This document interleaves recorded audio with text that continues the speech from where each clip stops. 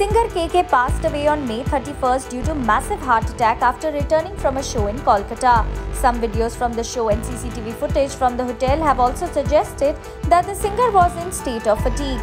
Now, according to a few reports, Kolkata Police have seized some strips of antacids from KK's hotel room. A while ago, a doctor who did the autopsy was quoted by an agency saying that KK was probably on antacids as he must have thought he has digestive problems. A preliminary post-mortem report has revealed that KK died due to a massive cardiac arrest and that he suffered from chronic liver ailment and a serious lung condition. For more news and updates, stay tuned to ETimes.